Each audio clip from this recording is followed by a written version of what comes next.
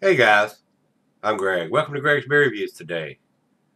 Let's go see what's in the fridge today, guys.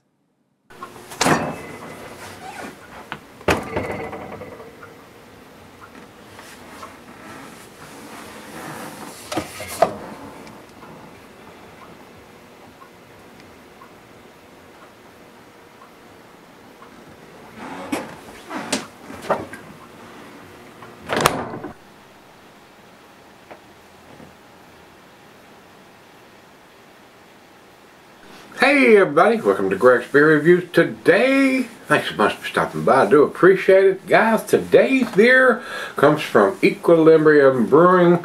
This is Can It Be All So Simple? This was sent to me by Matt, and these guys are out of New York. Equilibrium. And this is a double IPA, Imperial IPA, coming in at a whopping 8.2%. So very, very nice. Very, very nice. Says, can it be all so simple? AKA CIBASS returns today. We revisit the shared, and from what I've seen over on Beer Advocate, or not Beer Advocate, but on Untapped, when I scanned it in, it had several different versions of the same thing, so I looked at them all, and I think this is the most recent release, but I can't be sure of that because the date is supposed to be here on the corner and it's been rubbed off. That's a problem when it's on the label and the label's slick and your fingers run across it. Sometimes it can wipe it off, but I think this is batch 4, which is their most recent version of it. And looking at some of the other comments, it says here 2222 was stamped on this first review here, so I'm not real sure, guys, if this is the last batch. Maybe Matt knows whether it's batch 4 or not, or he has another can that has a date that can be seen. I don't know. It's not on the can anywhere. Where it looks like it was, it's got a little white spot on one end and a little white spot on the other, and I can't see what was there before. So, here's what it is. So, we're going to give it a whirly gig. Alright, over to Untapped. It says, CIBASS returns today. We visit the shared brewing philosophies to bring back our very first collab in its original form. We turned off the EQ juice and brewed it just like the first time around with our hand-selected Mosaic and Galaxy at an even hoppier rate, pouring a hazy and vivid yellow.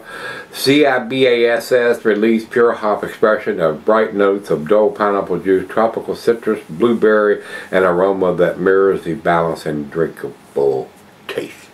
Alright, no IBUs are given.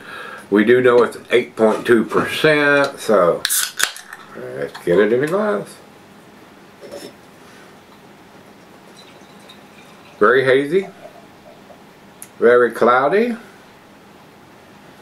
Alright, swirl. Alright.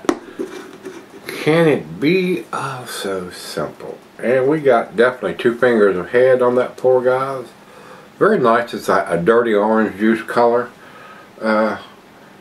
Pretty hazy, pretty cloudy, guys. I mean, that's a looking like, to me, a New England style beer, and they're in New York, so we shall see.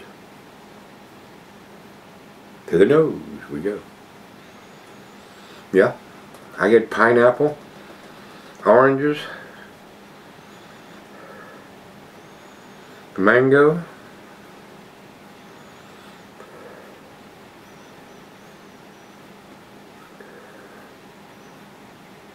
did I say pineapple? Maybe a grapefruit. Smells awesome. Got a very, very pleasant aroma. So let's dive in, guys. Cheers, everybody. Cheers, Matt. I do appreciate it, sir.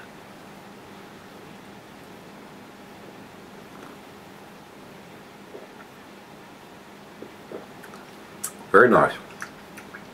I'm getting melons in the taste. Big time melon.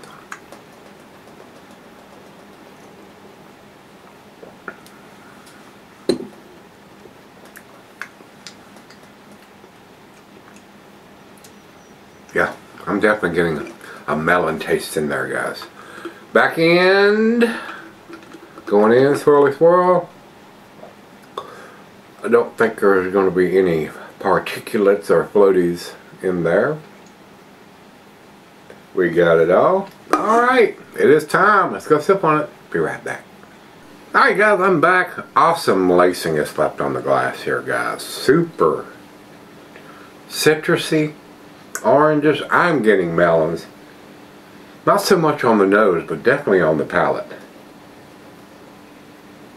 That's a very tasty beer. I would buy this beer, guys, if I could see the date on it. I mean, this an ideal double IPA. New England style. Very tasty.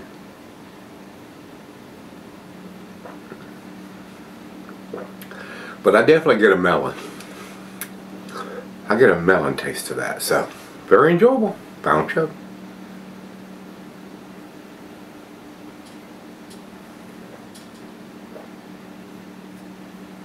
Maybe a little more than a final chug. That is smooth and easy drinking for an 8.2%. Well made. We're not going to leave any of that in the bottom of that glass. Super tasty, guys. I mean, it is worthy. It's a shame this one had the date rubbed off of, but again, maybe Matt has more information and he'll put in the comments there, because I can't read it on this one. So,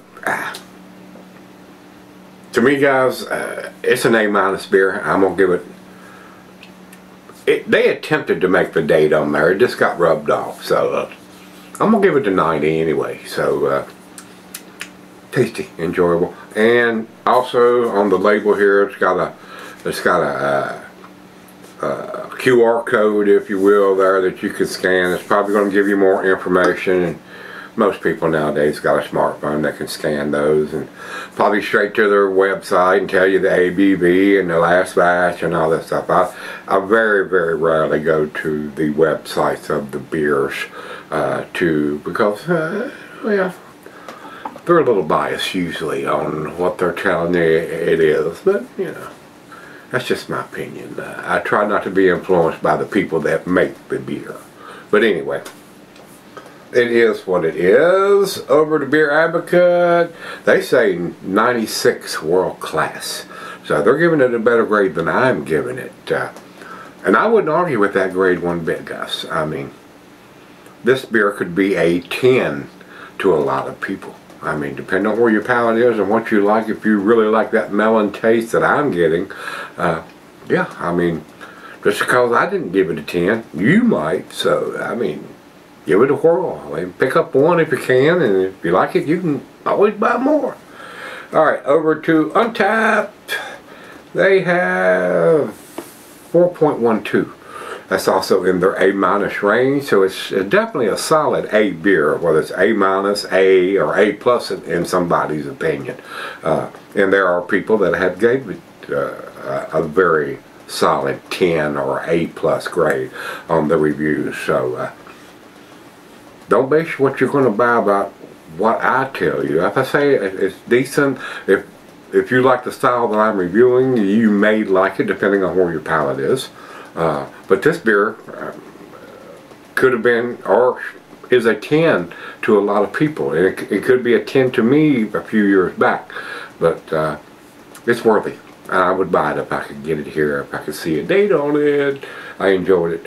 4.12 is all A's, guys, so AAA. So it is definitely worth seeking out. And if you've had it, let me know what you think. I said they're calling this batch 4, but I don't see that info on the label. I would like to see the batch number somewhere, either, you know, a lot of them stamp it that on underneath the bottom where they stamp the dates and stuff instead of putting it on the label. But I would like to know, that way, you know, you definitely know you got the batch number you're looking at instead of batch 3 or 2, you know.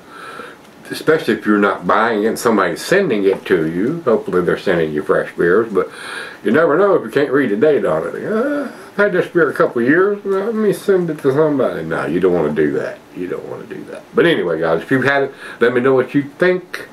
Till we meet again, Let's go see what's in the fridge. I think we got one more from Matt in there for tomorrow. See you then.